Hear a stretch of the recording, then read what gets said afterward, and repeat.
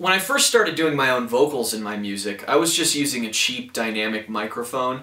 I'd record it and I'd automate the volume on every syllable so that it sounded the way I wanted it to sound. This was meticulous, exhausting, and never really got the results that I wanted.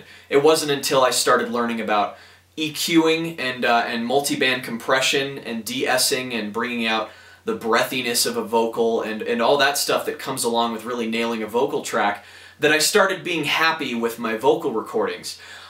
I part learned some of this stuff on my own and then really learned it all when I went to the Recording Connection, multiband compression particularly. And now I'm confident when I step up to the microphone that I can get my voice to sound the way that I need it to without spending so much time riding volume levels and doing countless takes.